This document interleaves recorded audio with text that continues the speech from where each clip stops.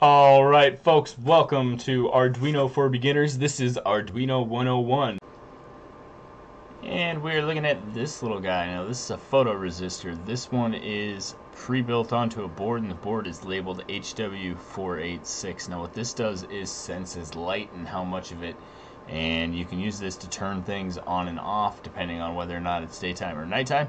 And it's a pretty handy little device. But let's jump over to our code real quick because it's super simple and I want to show it to you before we get this running. So the first thing we have up here is the sensor pin, and we are hooked into number 2, but we are hooked into analog number 2, not the digital pin. We're in the analog pin, and then we have an integer value at 0, and that's it. We're going to go right into setup, turn on our serial monitor with a baud rate of 9600, and then we're going to jump right into the loop. And all we're doing is setting value, this integer here, equal to the analog read of the sensor pin. That's right, analog read, not digital read. Then we are going to hit serial.print line, and then the value and decimal here. So basically it's going to print low values if the light is really high and high values if the light is really dark. So then there's a little delay in there, and I will show you this through the serial monitor. Let's go ahead and upload,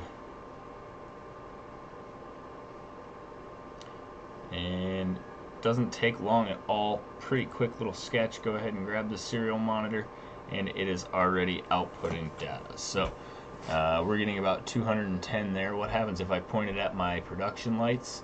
It goes down even lower. Well, what happens if I cover it with my hand? Well, then you get your super dark high values there. And when I move away my hand, super low because it's getting a lot of light. And I can actually turn this a little bit more. I'll make it a little glare, but you can see it affect the sensor. Super sensitive sensor. So that's the reason we're using the analog input, is because we want all those different values, not just an on or an off, because that will allow you to do something like adjust the dimness of the lights in your smart home according to how much ambient light is around. So you can put out more power to the overhead lights if not enough light is reaching the floor, say because the sun's going down or something like that. So pretty interesting and handy little device.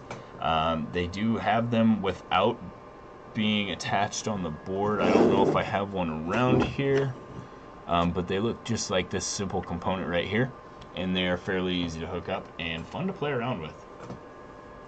Well, that's it, guys. That's going to wrap up this video. If you've noticed the shirt, the merch is available. Go ahead and check out the Teespring merch link down below. It won't be available on a channel store until I reach 10,000 subscribers, and so far I am just about to hit 5,000. So it'll be a little while, a couple more months before you see this on the actual channel, but they are available now. I have a couple other designs. Feel free to pop over there and check them out, and know that any purchase through the Teespring site definitely helps to promote our site here and increase the channel's ability to make videos in the future. So we appreciate all your support. Don't forget to check out the Teespring link, check out our Patreon link, leave a like on this video, and hit that subscribe button because we have a lot more coming at you in the coming days.